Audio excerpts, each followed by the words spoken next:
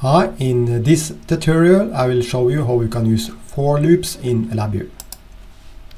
So here, when you are in the LabVIEW environment and in the block diagram where you create your code and you right click on the block diagram, you will get this palette, and then you can select the structures, and here under structures you have different loops and structures. You have for loop, while loop, event structure, case structure, etc.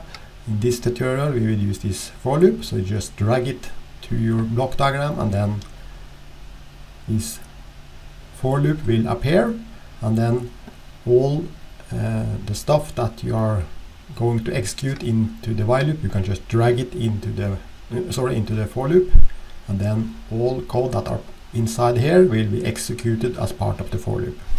So let's start with a basic example. Here you see a very basic LabVIEW example. Here I have created an array with different numbers, and this one is put on outside of the for loop which you have here, and then inside the for loop I have a numeric indicator, and then I wire from the array which is outside through the border and then through this numeric indicator. I have also a wait function here on 1000 milliseconds. So let's create this basic application and let's see what's happening when you create this example and then put this indicator inside the for loop. So here I have opened the LabVIEW programming environment. Here I have the front panel, this gray window where you create your graphical user interface, and then this block diagram where you create your code. Basically, when you are going to create some elements here on the front panel, you just right click and select whatever you need, and then the same here on the block diagram, you just right click and then you select the different functions that you need to use to create your application. So let's start on the front panel. As mentioned, we are going to create a basic application where we are going to have an array with elements. So then I just here under data containers I just selected an empty array, and then I can select numeric and then just drag this item inside the array, and then we have created an array of numeric values. Then I can just start typing some values here: 3, 5, 6, 8, 12, 15, etc. And then you can create as many values as you want to, but I just create some values to demonstrate the principle. Then I go back to the block diagram. Here I have the array which is created here. Then next I just right click, structure and for loop, and just drag it like this, and then I can also right click on the border, select the visible items and label. So now we know this is a for loop. Then I can wire this array to the border of the for loop like this, so that outside here it will be an array, on the inside it will be one and one element by time. So then next step, I just create a numeric indicator. I put it here on the front panel, put it there, then go back and then wire the output here to the input of the numeric indicator like this. In addition, typically I want to have a timer. I use a timer here in this example just to illustrate the principle. So I just select wait, right click, select visible items, label, and then right click here on the input, create numeric, and then I can select, let's say 3000 milliseconds or something, just to illustrate the principle. And now let's see what's happening when we run this basic application. So here I have the block diagram, here I have the front panel. Let's run this application now. And then you see it goes into the loop. First it shows 3, 5, 6, 8, 12, and then finally 15, and then after it shows 15, then you see the array has no more values, so these are just, so basically this is the array with 1, 2, 3, 4, 5, 6 elements, and then in each iteration we show the next value here in this numeric indicator. So it starts on top, shows 3, then 5, 6, 8, etc. You can also, here in the left border we have, if I just right click Control H, then you see here a for loop consists of this border, then you have this iteration item, and then let's see when I create another numeric indicator, I can call it iteration, and then wire this to this, and since this is an integer, I can just select change the data type for this one. I just right click representation and select I32, and then I wire this I iteration symbol to this numeric indicator called iteration. So let's run this application one more time now. So now you see 3 is the 0 iteration, 5 is the number 1, and then you have 2. So this just increases with 1 in each iteration. So this iteration starts on 0, and then it goes to increase 1 by 1 until the number of iterations in the for loop are finished. In this case we have 0, 1, 2, 3, 4, and finally 5. So this is the iteration, this is the selected number in this iteration. So basically this is how you use a for loop in LabVIEW. So now next, assume we have 2 arrays. I just make a copy of this one like this. I hold the control key in and then just use the mouse to drag it there and then make a copy. So now we have array 1 and we have array 2. So then I just change some of these numbers, and then I know in my application now I just want to perform element-wise addition. So I want to add 3 plus 4 and present the value here in this answer, and then I want to add 5 and 3, 6 and 6, 8 and 9, etc. So let's see how we can do that. So then I just put both arrays outside the for loop. I remove this one, and then I just right click here, find this numeric add symbol, and then I put it like this, and then the output should go to answer. And let's see what's happening now when I click the run button. So now 3 plus 4 will be 7, 5 plus 3 will be 8, 6 plus 6 will be 12, 8 plus 9 will be 17, etc. And it goes until 15 plus 13 will be 28, and then this is the final element in the array, and then the program will also stop. So this is a basic example how you can use a for loop and perform element-wise addition, multiplication, or creating a formula, etc. I can also store all the values inside a new array. So then basically I can just, this is the answer, so then I can just wire it to the border like this, and then just right click here, create an indicator, and then you see a new array has been created. I just put it here on the right side, and then this new array will then store the results from all the answers. So let's run the program once more.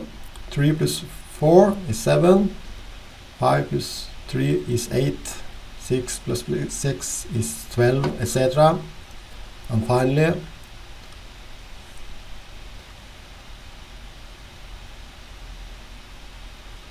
after all the iteration is finished, then it puts all the answers inside this new array we have created here.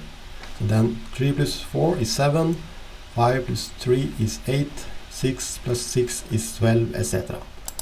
So now you see how this for loop is working. You have typically some arrays on the inside, and then you can also put an array on the outside, and then you can do some calculations inside the for loop like this.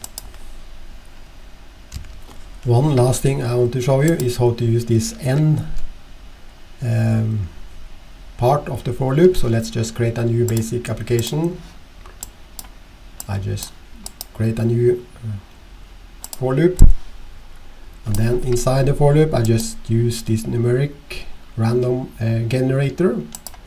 So this one, sorry, I just right click here, visible items, and then if I click Ctrl H, you see this is a function that is part of LabVIEW, which you can use to generate some random numbers. So then you can specify an upper bound and a lower bound, and then you can specify the data type. So let's assume I want to create a basic temperature simulator or something. Then I select double, and then upper bound could be, let's say I want to create an indoor temperature sensor that shows a temperature value between 20 and 30. So then in this case 30 will be the upper bound, and then 20 will be the lower bound, like this. So now the output of this function is a number between 20 and 30. And then let's just create a numeric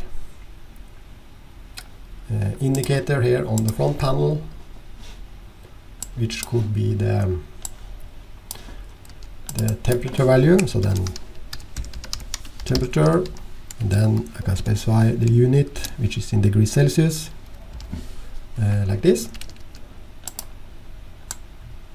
Then I just double click on it and put it inside the for loop here, and wire it on the outside of this random generator to this new numeric indicator, like this. So this is a very basic program that generates a random number between 20 and 30, and then present the value here in this numeric indicator. And assuming I want to do this 10 times, then I can just right click here on the outside here, go to numeric, select a numeric constant, specify 10, wire it to this n symbol on the for loop, like this. So this means that the while loop will iterate 10 times before the for loop is finished. So now let's just run this basic example. I just hide this one. Now we have this basic example. The front panel is just that numeric indicator, and here we have the block diagram with a for loop that should go or run or execute 10 times, like this. Now I can also put in a timer, so we see the values in each iteration. So then I can just right click, select timing, wait, and then specify some seconds here. Let's create 2000 or something, and then let's run it. So now in every 2000 milliseconds a new value has been generated here by this random generator and presented here in this numeric indicator.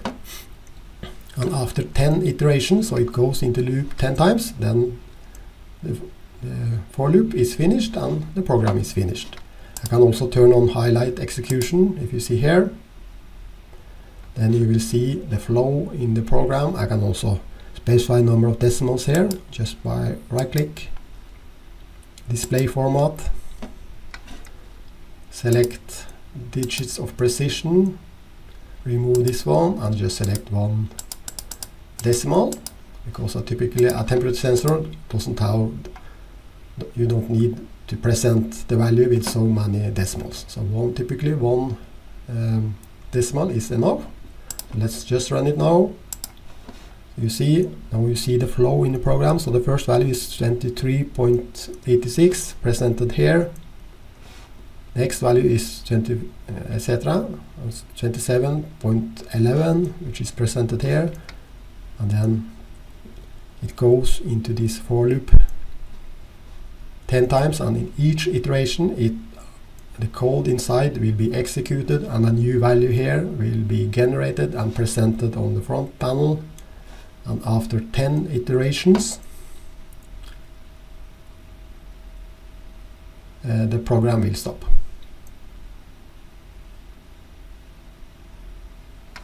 Like this. I can also show this iteration. So if I create a new numeric here, I call it iteration, and just wire it. And also since this iteration is an integer, I just select the data type to an integer and then wire those two together. And then you should see when I run it now, iteration 0. I'll just remove this one. Next, iteration 1, a new value is presented. Iteration 2, etc.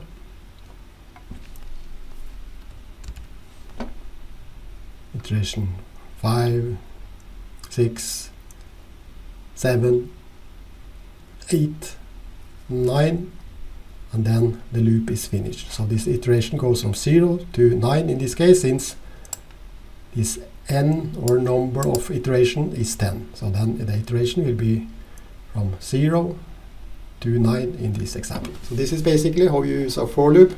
You just go to structures, select the for loop, and then you can put some code outside the for loop, either on the left side or on the right side, and then the code that you put inside the for loop will be executed in each iteration like this.